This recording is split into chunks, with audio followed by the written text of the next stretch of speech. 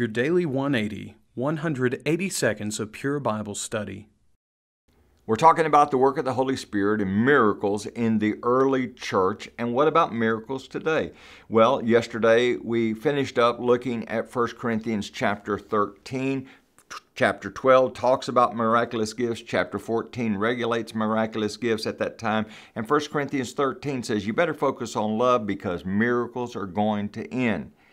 And he says in verse number 8, love never fails. It never comes to an end. But whether there are prophecies, they will fail. They're going to end. Whether there are tongues, miraculous languages, they will cease. Whether there is knowledge, it will vanish away. Now I want you to get this. For we know in part and we prophesy in part. They didn't have the complete revelation that we do today. And then he says, but when that which is perfect, the inspired, inerrant, perfect will of God, the complete New Testament, when that has come, then that which is in part, miraculous knowledge, will be done away. Now get this. Paul says, when I was a child, I spoke as a child, I understood as a child, I thought as a child, but when I became a man, I put away childish things. You know, there are certain things that are appropriate in an infancy stage. In the early age of the church, certain things were necessary and appropriate. Think about it like this with me, if you would. Let's use the metaphor of a church building. They're building a church building, and as they're building that building, they put up some scaffolding. The scaffolding is absolutely necessary in the early stages of the construction. They've got to carry bricks up, they've got to carry windows up, and they have all that scaffolding around the building. But then when the building is complete, they begin taking the scaffolding down.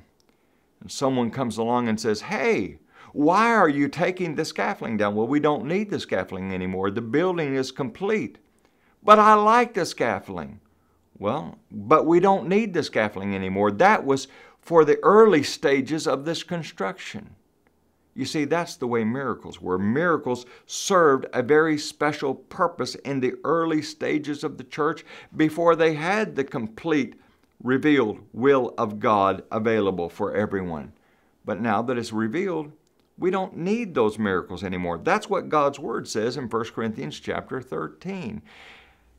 As we think about that, I want you to continue studying with us. In future lessons, we're going to be looking specifically at what the Holy Spirit does for us through the Word.